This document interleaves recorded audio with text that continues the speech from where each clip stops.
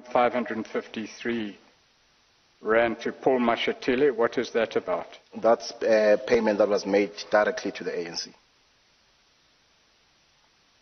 Sanbona and hello guys, welcome back to my channel. Now, social media alleged blesser and businessman Edwin Sodi, he's facing a multi-million rand lawsuit from his estranged wife Unsateng Lerata.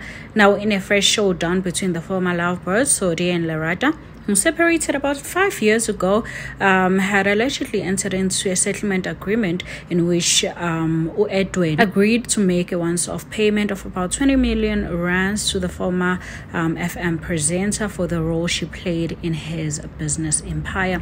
Now, speaking to Sunday World, the source said Lerata and Sodi were married in customarily marriage in 2012 in the Free State after his parents agreed to pay 30,000 lobola for her. The source said Lerata alleged Sodi's parents paid 3,000 rands to Lerata's parents and agreed to later pay the outstanding balance of 27,000 rands. Now, it is understandable that the two also agreed to be equal partners in their business ventures, which include Black Hat Consultation, Black Hat Investment, the construction business, and properties, and G5 Group. Now, Lerata, the source revealed, she was responsible for bookkeeping, negotiating, and concluding agreements with employees of the partnership, acted as hostess in the partnership of business-related activities, collected debts, and controlled company spendings, among other duties.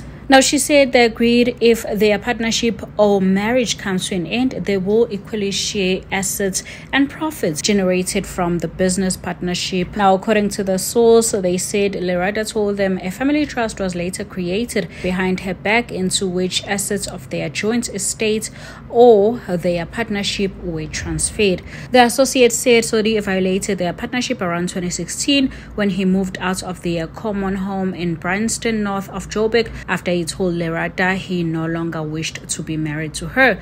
Now, this paper also understands the two agreed last year that Sodi would pay her in the region of 20 million rands as payment for her partnership share. Now, she said 10 million rands was supposed to have been paid to her by the end of last year, but it was not. When the payment failed, she told him that the settlement agreement is null and void and wants to take the matter to court.